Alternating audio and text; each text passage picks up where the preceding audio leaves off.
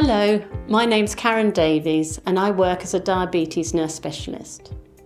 I also deliver training for the NHS Health Check programme, which is a cardiovascular disease prevention service. In this short video, I'd like to give you some information on the HbA1c test and how it can be used.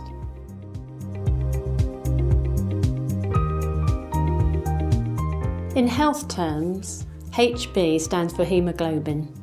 Hemoglobin is a protein molecule on the red blood cell. We know that the lifespan of the red blood cell is approximately 120 days. We also know that glucose or sugar attaches itself to the red blood cell.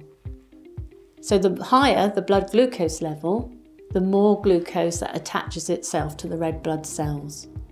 The hemoglobin alpha-1c therefore is a test that averages out the blood sugar level over the last 2 to 3 months.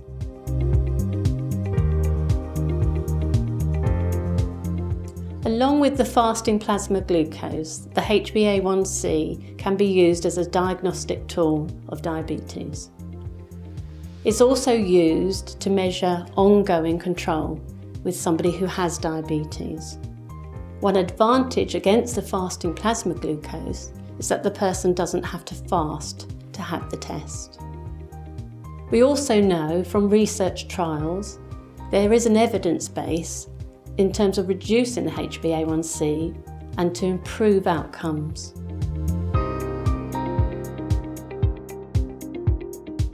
Some of you may be used to HbA1c being expressed as a percentage result. However, since 2009, the UK are adopting the IFCC, International Federation of Clinical Chemistry, unit of measurement, the millimoles per mole.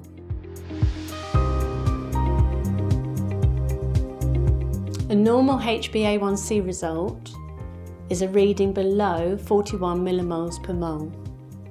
A person would be classed as high risk of diabetes if their result was between 42 and 47 millimoles per mole. This is classed as pre-diabetes or non-diabetic hyperglycemia.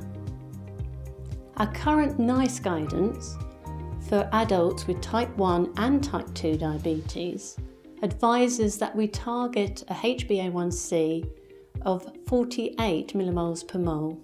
However, it's really important to individualise targets for the person in front of you, especially if they're at risk of hypoglycemic episodes or low blood sugars and they have no hypo-awareness.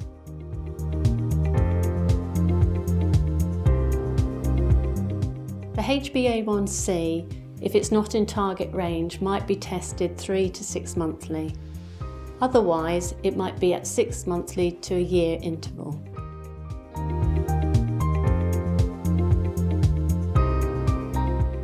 There have been 2 large-scale clinical trials, the DCCT and the UK PDS, that both have proven that by reducing your HbA1c by 11 millimoles per mole, you can reduce the risk of microvascular complications by 25%.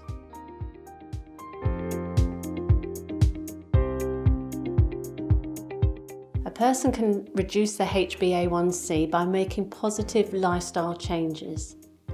These might be maintaining a healthy weight or increasing up physical activity. A high body weight or large waist measurement can increase your risk of developing type 2 diabetes. To maintain a healthy weight, refer to the Eat Well guide. This encourages you to eat at least 5 portions of fruit and vegetables every day, with a higher focus on vegetables. Increasing fibre and whole grain foods while reducing saturated fats can also help you to maintain a healthy weight. Current physical activity guidance advises 150 minutes of moderately intense activity. This is when your breathing rate and body temperature increases. We are all advised to sit less and to move more, ideally achieving 10,000 steps in a day. Any patient with results greater than 42 millimoles per mole should be referred onto their GP. For further information, visit diabetes.org.uk.